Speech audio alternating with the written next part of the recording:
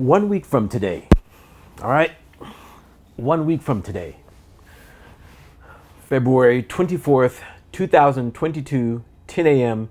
U.S. Central Standard Time, all right? Keep that in mind. But first, let's rewind back about 100 years or so. During the summer of 1919, there were a group of black sharecroppers that were looking to form a union, a farmers' union. Lo and behold, the authorities found out, they investigated, and what followed suit was something unimaginable. There were a number of authorities that were shot, several of them were killed, and upwards of 2 to 3, I've researched even over 700 blacks were massacred. That includes men, that includes women, and that includes children, okay? This became known as the Elaine race riots, okay? The Elaine Massacre, the Red Summer of 1919, the Blood Summer. And of course, the NAACP became aware of this. A number of reporters were sent to this area to report on this matter, and a group of attorneys were assigned to this case. One of those attorneys went by the name of Scipio Africanus Jones. He came in as an assistant attorney and actually ended up being the sole living surviving attorney, the chief attorney, to see the whole case through, okay? On that day within the courthouse of Elaine, Arkansas, as you can imagine, it was standing room only. Oh man. Outside, surrounding the courthouse, in the streets, on the courtyard, there was a mob, huge mob. There were onlookers, there were rioters. They were waiting to partake. They were waiting to have their say-so within this matter, okay? It narrowed down to a group of 12 sharecroppers. This became known as the Moore versus Dempsey case, Moore versus Dempsey. You can research this, okay? And Scipio, being the tireless, very perceptive worker that he is, unbelievable worker that he is, he saw a plain in sight wording, a plain in sight visual, a loophole, you might say, within the U.S. system of law, okay? And this is you could say a phrasing. The phrasing is known as due process. Of course, in the past 7 to 10 years, we've all heard of due process, meaning fair process, okay?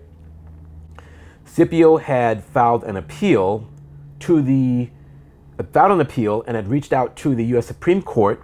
The U.S. Supreme Court had a 6-2 decision in favor of those defendants, okay? They overruled the State Court of Arkansas in Elaine, Arkansas, okay? Thus extending those sharecroppers' lives, okay? And eventually, later on that year, within the fall, those sharecroppers were freed from prison. But keep in mind, Scipio was physically not allowed to enter the courthouse during that time, okay? So he had to interact from another location. Fast forward about 100 years or so into our modern present day times. In 2017, there was a trial lawyer, an attorney by the name of Gill, who wanted to commemorate Scipio Africanus Jones, okay? And what better way to do so than have a piece of artwork commemorate someone's legacy, an oil portrait, an oil painting. There is, in most ways, no better way to do so, okay?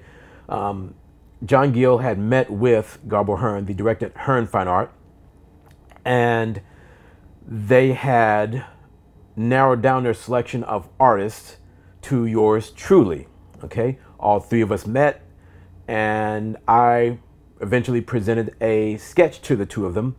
That sketch of Scipio Africanus was presented to the law firm that Gill worked at, and that team had collaborated with French Hill's team, French Hill being the acting Republican U.S. representative in the state of Arkansas in the United States.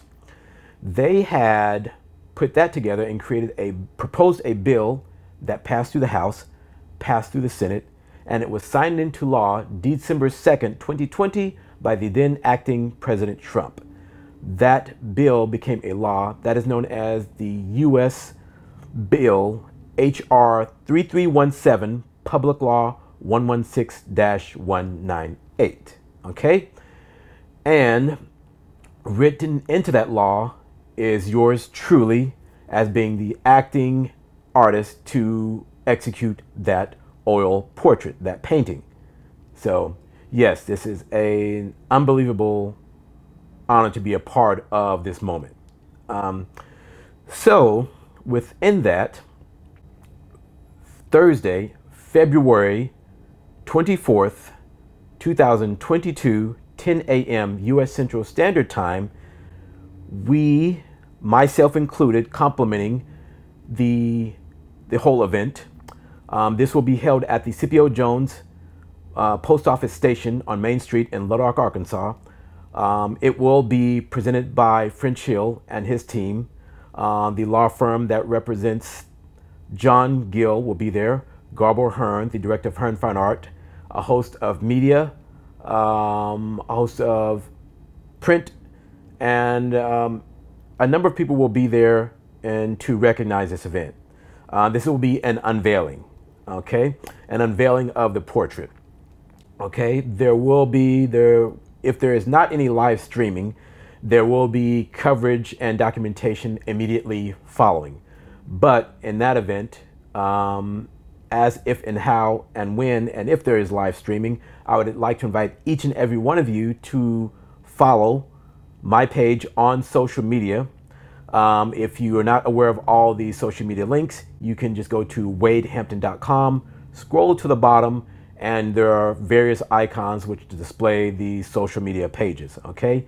Once again, this is a great event, a stepping stone within things that are happening today, within things that have been happening for years, and I'm just grateful to complement this all together. So thank all of you for taking the time out to hear my little verbiage, and I hope to see all of you anytime soon, and please stay tuned for the coverage from here forth.